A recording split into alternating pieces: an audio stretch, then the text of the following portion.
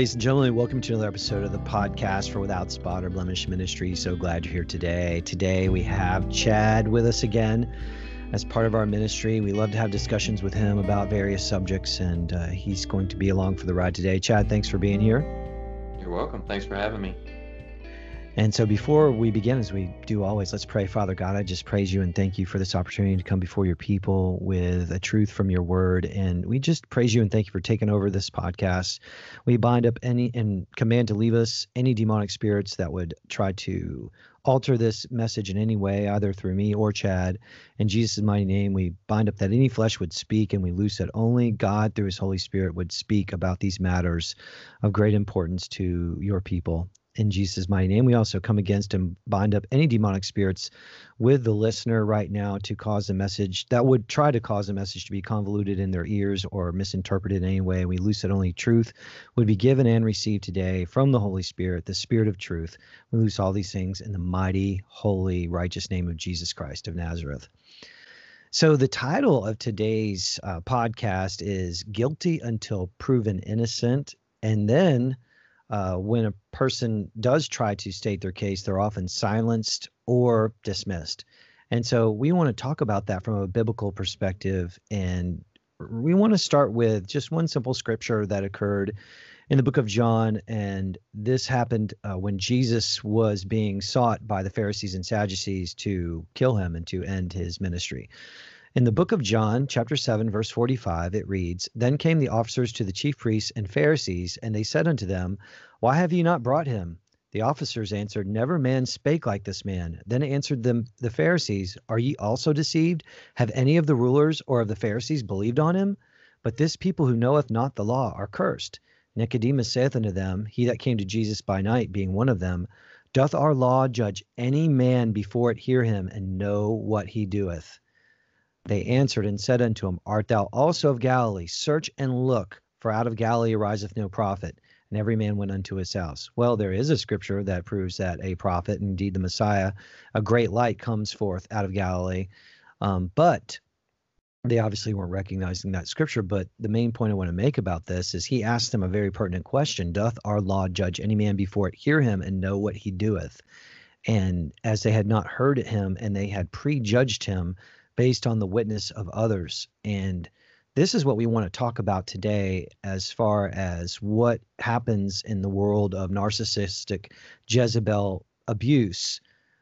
People in positions of being a narcissist or a Jezebel will falsely accuse another and then make sure they're either silenced or that they are dismissed. Whatever they say is dismissed. They'll send out their flying monkeys, as the secular world calls them, to actually set up a narrative that's completely false. So the false witnesses that came against Jesus are a perfect example of that. This is a tried and true methodology for the Jezebel narcissistic spirit, that is to gaslight and smear campaign, whereas the truth can't be heard. And then the person that's truly the victim is completely silenced or dismissed, as was the case with Jesus. And obviously, as our Savior, he went right to the cross because the lies that were manifested against him. And so now we want to kind of bring this to what we're seeing happening in these last days in terms of justice and judgment being flipped on its head, and people in our lives that are actually acting as, again, the world calls it, the flying monkeys, and attacking us. And even people in the church that claim to oftentimes even be prophets, and they never did one thing to find out what the person they're actually blaming and giving false accusation against. They never did one thing to find out the actual story from their perspective or their side. What has been your experience with that? Just an observation of other people, or even in your own life, Mr. Chad? Yeah, I've experienced a lot of what you were saying in my particular situation where, whether I feel like it is the case or it actually is, could be questionable. But I do feel like a lot of times when I meet people who have already heard the other side, they have a closed mind already. They have a judgment. They never ask my side of the story. Never once do they ask what happened. Never do they ask, did you actually do this? So all the assumptions have been heard and made prior to their time with me, wherever they found me, whether it was at a church setting or at a grocery store, a restaurant, you name it. Those assumptions are made, and anything I say is under the thoughts of what they've already assumed. So the smear campaign took root and they just presumed they didn't even want to talk with you. Or a lot of times I see in the church that many people in the church want to hide from subject matters they may find too intimate or embarrassing. And they feel, I've heard enough of this. I don't want to hear the other side too. Right. Because they're just too Yeah. embarrassed to approach the truth.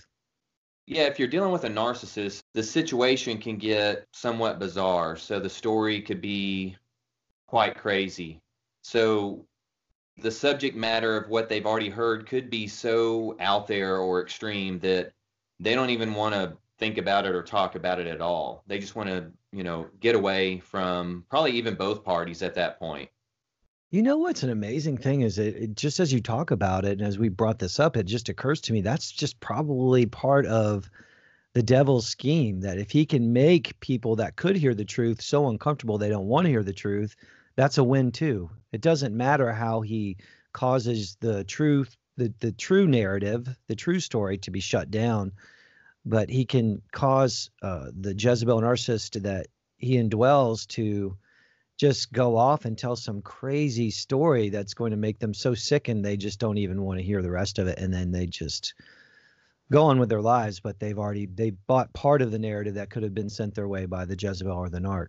Another thing is, let's say that the narc leaves you or you leave the narc, but either way, the narc feels they need to expel some crazy story as to why they left you or why things went the way it went. So they take a little bit of truth and throw it way out of proportion, or they just make something out of thin air that's just bizarre and crazy. So the first party to hear the narcissist side of the fence, they're already at arms, and they're already kind of bugged or wigged out, freaked out, whatever. And so for them to hear anything that's truth that could actually be true, but so also bizarre, so if I were to share something that is bizarre but is true, that too could be misunderstood, devalued, or just something that they want to close their ears and not hear at all. They don't want to believe that people from their church or community could act so egregious. Or maybe they can believe it, but the truth at that level acts to bring out uncomfortable things in their own lives too that they're avoiding. So they're avoiding things in their own lives. And then when people tell the truth about what's going on in theirs, it makes them really uncomfortable because they haven't dealt with the things they need to deal with. Because I think a lot of times in the churches, with the brick and mortar churches we're talking about some pretty shallow people that don't care too much about anybody but themselves anyway. It's a lot of selfish people that just use God to try to, have some kind of position in the community or to gain favor in business transactions or whatever, and whatever their reasoning is for serving the false god they may be serving in that brick and mortar church that's just doing anything they want, that's not lining up with scripture. It stands to reason they're not going to want to go very deep with someone else that's actually addressing the really deep things going on within their family or their school or their team or wherever there's, or their workplace or wherever there's narcissist, Jezebel, bully type abuse going on. So, but it is interesting that, just talking about this, I feel like a tactic of the enemy for me has just been enlightened, I guess you'd say, in the sense that how many levels and layers of disruption of the truth they will do, and how egregious of story they'll tell about the actual victim through the narcissist Jezebel, and these crazy stories that do cause other people to bristle and turn away, or to, kind of turtle up and not want to talk about it. And then all of a sudden there's no way for the actual victim to communicate their true story without being just dismissed and shunned altogether. Right. A thought just came to my mind also that if the victim is pleading for help or assistance from the church, pastoral support, or leadership, or the community in some way, they're asking for help, but they're not receiving it. They're being shunned, Right. ignored, discredited, seen as the aggressor when you're actually the victim. They've already heard the other side, they've already made their judgment, and anything you say is just twisted in their mind. You say one thing and it just comes in their mind as something different. And it could Right. be also, like you said, these people may not be true believers, or the demonic influences in their own lives are twisting their thoughts to think they heard you say one thing when you didn't. That's true. That's true. That's one reason at the beginning of every message that we pray that prayer, that the demons would not convolute the podcast or the message in the ears of the listener, because that does happen a lot, in the sense that one person speaking truth will say something, and the truth, there's no other way to define it but truth, but the truth will come to the ear of that listener that's demonized, and those words will be jumbled up and meant to mean something different as they go into the ears of that person. And you're right. I mean, all these narratives and truths can be twisted in any way. And that's Even if, probably why Jesus felt he needed to say nothing to Pontius Pilate, because anything he said would just be self-incriminating. He tells the truth, but no one wants to hear the truth, or when they hear it, their demonic influences twist it and confuse them to hear something different. yeah, or they're just going to twist it on purpose anyway. And, Right. What he knew what they were trying to do, and they were going to accomplish their mission. He obviously knew the end from the beginning, but there's sometimes where it's the same for us. We just need to just quiet down if the Spirit leads us, because you just never know if the person's motive is an end result, that is to take Jesus to the cross. They're going to do this no matter what Jesus had said. So he knew it was pointless to even speak up in that case, And there's other times where we do need to speak up and defend ourselves, and it's up to us to have a walk with God, and to be able to hear from the Holy Spirit so well that we know when to speak and when not to speak. And that's an important aspect of this. But I think back to testimonies that I've heard where so-called leaders in the church heard a story from one party, and they literally went on a raging attack on the actual victim and told that person that they've done an egregious sin, that God's Spirit's not with them, that they've done really quite wrong. And they never, ever gave that person the chance, to state his own story, to defend his story, or explain why he did what he did. And what he did was actually the right thing. And it's just amazing for me how many, quote, leaders in the brick and mortar church are literally Satanists that attack the victim, the innocent victim. They attack the innocent while protecting the guilty. Yeah, so I actually have a firsthand experience of someone in pastoral position. He made it very clear his attitude towards me was justified in his mind, because he felt that since I filed the divorce, I was a bad person.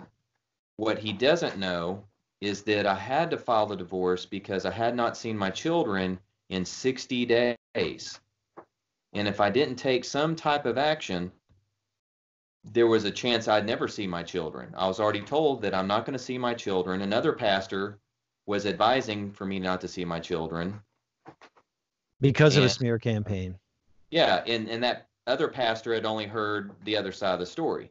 So, the balls were already in motion, many different ones. And none of these pastors came to hear my side of the story. They didn't want to hear. They only heard one side, and they accused me of being the aggressor.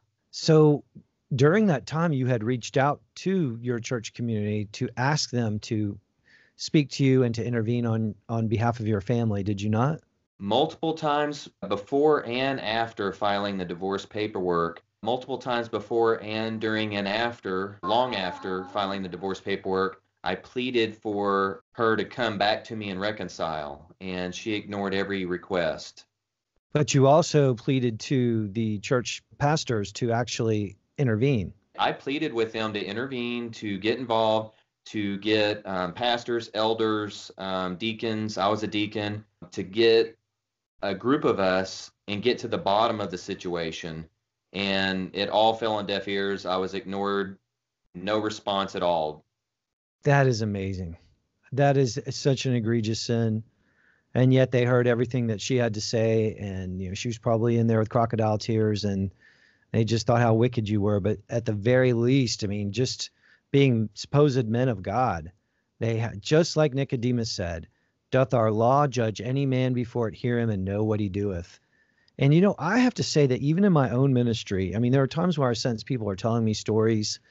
It's usually when they're vague in their accusations. They say, oh, he or she's terrible, they're a bad person, and they're never specific. They don't give specifics. And so then I can kind of tell, okay, something's not right here. But there are other times where I probably get a pretty good story, and I'm really 100% believing the person I'm ministering to. And I'm not saying that there's any reason with many people not to, but there's no way that 100% of the people that I've called in this ministry have told it from their perspective where it was 100% truth and not just in favor of themselves. There's a proverb in Proverbs 18, verse 17. It says, he that is first in his own cause seemeth just. So the person presenting his cause seems just. They're going to tell you the part of the story that makes them look the best and the other person look the worst. Not everybody does this, but humble people will actually try to see it from both sides, admit their own failures, that sort of thing. But a narc will never do that. And the rest of this proverb says, but his neighbor cometh and searcheth him. And sometimes, when people call the ministry and I'm praying with them, I'm looking back in retrospect and thinking about how many times I've heard only one side of the story and was an encouragement to the one side and didn't really get to hear the other side because the other side may not still be an equation, or they wouldn't want to present the other person in that case. I just think it's important to, in a ministerial position, to have the opportunity to hear the truth from both sides, in particular where it's going to decide things as important as who's going to raise the kids. And even deeper than that, if one parent is trying to negate or to negate the other person's rights with the kids, or to abscond with the kids, as happens time and time again, and with parental alienation, that's really what this comes down to, is parental alienation. And when that happens and the other spouse is vindictive and not fair-minded and only wants to win and uses the law, which is can turn out favorably for narcs and unfavorably for Christians, and uses the law to win, it's really guilty before proven innocent. And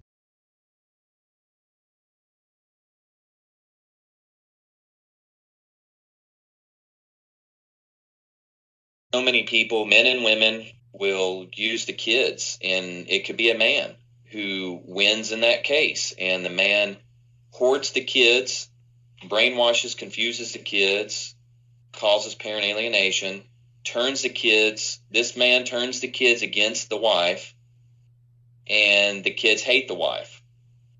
I do hear these stories, but more frequently I'm hearing it mostly happening to men. Because the man in general these days is just assumed guilty before proven innocent. It seems to me more so than women. Men are seen more as creepy and possible rapists, and just the whole Me Too movement, while it's important that the truth come out about those things, the presumption of guilt in men before they've done anything wrong and there's no reason to even think of them that way, is just based on stories of people that have lied, or just based on the way the media has portrayed men.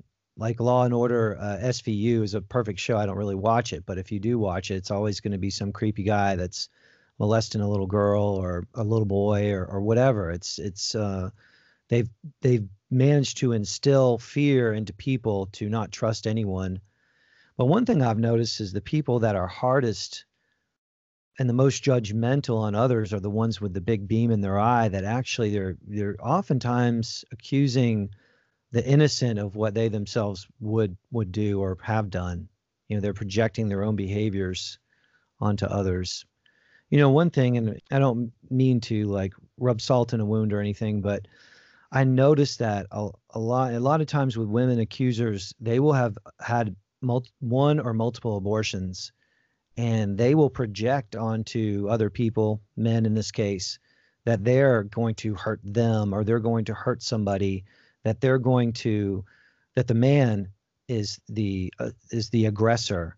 But here you have somebody that's actually murdered their own flesh and blood, and they are the harshest. I've noticed that they can be the harshest judges in these situations of others. And I think it's because they haven't really acknowledged what they've done. And a lot of times they have to cover up having had an abortion with pharmaceutical drugs and even street drugs because of the guilt and shame that they would feel if they allowed themselves to, but they haven't dealt with it. They haven't sought forgiveness from God. They haven't gotten that beam out of their eye, and they're demonized because of what they did, and they just go on the attack. And everybody else is a threat, especially the innocent, when really they themselves have killed the most innocent blood of all, and that is the unborn child that has not done one thing yet, to deserve anything like that. I can't say that I'm an expert or the quantity of people I've asked this question to is a good stat, but my personal experience is when I hear a man give his testimony that his wife was physically abusive to him, he'll either reveal it or I'll ask, and he'll reveal that she did commit an abortion. So, there's a causal link, is there not? I mean, it's all anecdote for me too. I don't have any studies, nothing like that. It's just anecdotal, and I've seen it, in the ministry, and in my own experience, and your experience, and everyone else I've talked to that's had this experience, is that the most brutal women are, and probably the most brutal men too, are the violent men, and the men that have influenced their women to have abortions. They're just as guilty. And I know that a great percentage of abortions have occurred because the man was like, well, I don't want to have this child. I'm not ready for it. The father imposed it on the daughter even. Right. So please, women aren't 100% responsible for every abortion, although they're part of every abortion. There's still the influence of the men in their lives, or the men that leave the girl alone to have to fend for herself, and then she doesn't see any way out. She's been deceived by Satan and by society, and then she goes through with it, and she was abandoned by the guy that got her pregnant. So yeah, there's all kinds of men. But adoption, why yeah, not? Of course, I totally agree. Adoption should have been it. Absolutely, she never should have murdered the baby. But I'm just saying that in that sense, the man bears some culpability because he abandoned her once she told him she was pregnant, and that's wrong. But it did influence the fact that there was an abortion that happened. So I want to definitely not throw women under the bus entirely for abortion here. I'm not trying to do that. I'm just trying to draw a causality between women that have abortion and have had abortions. Often a lot of women that have had one have had two or even three. Some have had 4, 5 even. But I'm drawing a connection between the most brutal women among us are often those that if they turned off their conscience enough to do that and to live with themselves after and not think they've done anything wrong, if they'll kill their own flesh and blood, their own child, how much more will they do to other people? And especially if they have a penchant for hating men, because of feminism already. Not to say they couldn't truly repent, genuinely repent, turn from their wicked ways, and from that day forward, have true fear of God and live a life of love and respect and kindness, harmless, non-threatening, non-physical, non-killing life for the rest of their life, no more sins, they see the error of their way and they stop, right? Right. I don't know. I'm not an expert on that right now. Well, But I mean, absolutely. I mean, I think any sin, God forgave David for killing Uriah, but God forgave Saul, who became Paul, for seeing to it that Christians were going to be killed or had been killed. So he stood by while Stephen was killed and held the clothes of the men that killed him. So God forgave that. God can forgive even murder. and even the murder of somebody's own offspring. Absolutely, and what be washed clean. But my contention is someone that's actually been forgiven like that, really forgiven, they become like the woman who cried tears over the feet of Jesus and washed his feet with her hair. And that's someone that's humbled themselves to an amazing point and isn't going to sit there and throw rocks at anyone else because they know that they themselves have done something worthy of death and God forgave them. And that type of woman who hears a conversation we're having concerning abortion would not strike out in anger at us to even mention it. Right. They would not be on the offense or defense mode. They would recognize it and agree and be at very soft caution and add to the discussion as well. So they would live probably the rest of their life in humility and not aggression. Right. But the opposite occurs when they have not gone before the feet of Jesus and repented, and I mean truly repented and received his forgiveness. And not just because they want to look better in the eyes of society or man or the potential spouse they might have, because I've seen people say they repent to get a spouse or a man to marry. I've seen that and several times in ministry where men have told me that the women that they were seeing said they'd had abortion, but they were so repentant, prior to marriage. But it was almost in retrospect, they see it as a repentance that was just to get what they wanted instead of like truly being sorry for what they did. But to your point, Chad, I think if someone, for any sin, again, any sin, is truly sorry for what they've done, what's going to come out on the other side is a willingness to help others and to forgive others because they've been forgiven much, and to love others and to also extend grace to others because grace has been extended to them. And the result is not going to be running off with the child of the other person, Right. As the case with so many people that we talk to. And it's amazing how many men that we know of in the state of Texas. Like I've seen videos of this guy who was married to a woman and he's under 10 years old, and she's saying that he knows already that he's a transvestite, and she's trying to make him into essentially a tranny. It's a very, very sad situation. It sounds like the boy is very torn between what is right and what is wrong. I'm assuming when he's around the mother, he is in fear to capitulate and say, yeah, I'm a girl, and have the teachers call him a girl. He dresses up like a girl going to school. He probably is having the students have to call him a girl and treat him like a girl and go to the girls' restroom. This is sick, twisted, perverted, child abuse. I don't even know where to start with all this. I mean, it's just sickening. And she's fighting in court to make sure that this lifestyle is being maintained. And she's fighting against the father because when the boy's with the father, he actually wants to be a boy. That's what he tells the father. Right. Naturally. He's so little with the father and so much with the mother. It would seem to me that why would he tell the father that? I mean, if he really wants to be a girl, he's obviously in the right place. He's not in the sense that he's with his mom all the time. His father's not abusing him for it. He's just asking him, and how can a kid under 10 know any of this stuff? But he's at least, the father's not mistreating him for it. He's not suffering any like negative results from the father. The father just wants to protect his son and to allow him to live the life of a boy instead of a girl.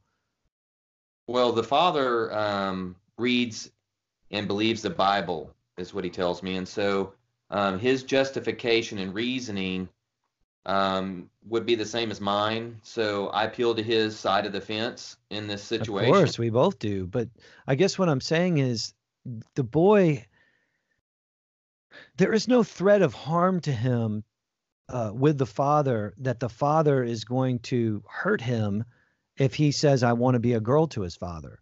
You see what I'm saying? There's no result with the father other than, I guess the father could express disappointment, obviously, but he stands to suffer more from the mother's side of the equation if he doesn't agree to being a transvestite little boy with the mother, is what I'm saying. because he's Right. with the mother the predominance of the time. So I guess my point I'm trying to make is he has no reason to tell the father he wants to be a boy if it's not true. You Exactly. see what I'm saying? Right. Yeah. So if he's going back to the mother and saying, "Yeah, I want to be a girl," and he's doing all this stuff, it sounds like he's trying to please a mother that's pressuring him into doing this thing. Now, I'm talking about it right now like being a transvestite isn't a perversion of God's word. He says that men should not dress as women or vice versa. It's an abomination to God. Obviously, the Bible says that if a man lie with a man, it's an abomination. Same with women with women. I mean, the Bible makes it expressly clear this is an abomination and a sin. But it just seems to me that the pressure and the twisting comes from Satan's camp through a mother like this to twist up that son and to really as a way of hurting the father even more. It's a way of using the child as a weapon. It's a parental alienation tactic because the Right. mother knows that the father has a Christian underpinnings to his life. It's become quite public, and people are donating to help him pay for his lawyers. He has a tremendous amount of money funding her team of lawyers, probably from the Right. homosexual society or agendas, that they want to see this, they want to see her win. Right. So getting back to the main theme of what we're talking about, how in his case or in other cases you're aware of, have you seen men presumed guilty before innocence? He is completely being discredited and demolished in the courtroom. He's being So I think ignored as a nobody, a nothing. I think the way that they've done that to him is, like you said, through the discreditation and they're silencing him and dismissing him, obviously, in court. Mhm. But I think that they've painted him in a bad light, like they're painting him as evil because he doesn't want his child to be a gender that he wasn't born with, and he wants what God did to be held up, and he has every right to want that, but he's painted as guilty as charged because he doesn't want the satanic outcome they do. It's a Well, false accusation against him. what's interesting too in that case is probably 15 years ago, psychologists would say that those struggling with their sexuality or what their sex is a mental disorder. Right. But this father is being accused now by the psychologist of being psychologically disturbed or screwed up in the head. The father is, because he cannot recognize the fact that his son is actually a girl, and it's just It's so on society. its head. They're the ones that And are psychologically yeah. So you challenged. have people with degrees who are supposedly the only authority that the courts want to listen to. Right. And these people with degrees are saying the most moronic, dark thing you can imagine. That Exactly. the father sees his boy, knows he's a boy, his everything about this child is boy, from the body parts to all the science that we can take blood tests from. He's absolute boy. Even if they change his body parts, he's still boy. They can't fix it. They can't change him. He will always be a boy. And the psychologists have quite a nerve to try to commit this man as psychologically unbalanced or messed up in the head because he sees his son as a boy. He sees truth and reality. And so they are turning everything on its head. Yeah. And they're Right. using it in the court against him. So now he's the bad guy. He's the pervert. He's Yeah. got the perverted mentality instead of them being the perverts that want to see little boys and with little boys and dressing as girls, and pedophilia will be next. You watch. Bestiality and pedophilia is next after all they've done. And it's all the things that's in Leviticus, and I think it's chapter 19. It's either 18 or 19 where all these perverted sexual acts are forbidden. They're going to do every single one of them. Homosexuality, bestiality, pedophilia. That's their thing. Satanists derive power from that. They get power from their demons the deeper they go into that dark sin. The power is not infinite, and it's not and is temporary, and it's not going to last very long. So, but hell will be forever, and I sure hope all these people repent for their soul's sake. Well, Chad, I sure appreciate you coming on today's podcast. Is there anything else you'd like to conclude with? Any thoughts on your heart about guilty before innocent? Yeah, I think it's just important to have this video because people, either they know it or they don't. At the beginning of a situation like this, when they're talking to people, they're already seen as guilty. So if you're watching this video and something has occurred in your life just recently, take note of this video. Just listen to it, just think about it, pray about it. Understand that when you meet people who have possibly already heard the other side, they may already be closed-minded to hear your side. They may be a flying monkey and act like they're interested or listening or ready to gossip or twist your words. Just be aware of these things, And let God defend you. Don't always have to defend yourself. The truth is going to come out. Jesus said what they've done in the darkness will come out into the light and shall be shouted from the rooftops. So sometimes we just got to lay back and just let God reveal the truth. And there are people that are in the world that they're so deceived. They live to be deceived. They don't want to know the truth anyway. And, it's like Jesus said, don't cast your pearls before swine. There's no sense in trying to persuade every individual to your side of it, and just give out all that energy.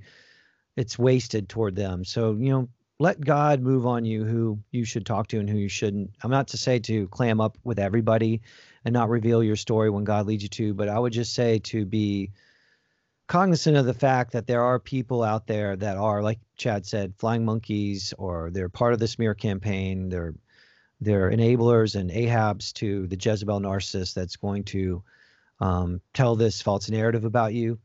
And just really calm down and relax in the Lord. Calm down and know that if you're in the truth, you're with God. And if God be for you, who can be against you? But if you're with lies, you're with the father of lies, and that's the devil. And so just recognize when you're talking to somebody that's been demonized and lives in a world of deceit, that there's no point in trying to go on and on persuading them. But God will definitely, over time, he'll be your ally. This is happening to some of us, so we'll learn to make God our all in all and to trust him and him alone. And then as you begin to do that, God will bring other people into your life, and he puts us into families with other people that are part of his family, part of the kingdom of heaven. And he will equally yoke us with different people. But for the time being, if you're alone and this sort of thing's happened to you and you've been isolated, use the time to get as close to God as possible, make him your all in all. And then after that, watch as he brings more people into your life to strengthen. One can send 1,000 to flight, 2 10,000. So having community and being part of and fellowshipping it's so important. It's so important with the proper people. But sometimes we got to step away and be alone for a little bit so we can just recognize between who's evil and who's good, get into the word ourselves so we can discern right from wrong. Let God use that time to build you up, and then he'll put you in the body where you need to be so that you can help other people and be helped by other people as well. So, okay, Chad, this would be a good time to conclude. So, Father God, I just praise you and thank you for this opportunity to come together. I thank you for opening our eyes to these truths and helping us to see the way the enemy works, his strategies, his tactics, the way he executes his plans. And I just thank you for causing us to see those things and to hide up under the shadow of your wing, while also using the weapons of our warfare and doing spiritual warfare. To do spiritual warfare against these demonic entities that are attacking us, we should remember that we wrestle not with flesh and blood, but with principalities and powers and the rulers of the darkness of this world. I praise you and thank you for these things in Jesus' mighty name. Amen. I want to thank everybody for partaking in today's podcast. If you like the music you're hearing, you can download it free of charge at the Reverb Nation link below. You can also see our blog spot at withoutspot or blemish.blogspot.com. That's a link below. If you'd like to make a donation, you can do so. Everything we do is free, even down to ministry calls and prayers and email prayers and the like. All of that's free. We do nothing that costs a penny, but if you'd like to donate, you can do so at the PayPal link below. And we will see you next time on the podcast for Without Spot or Blemish Ministry.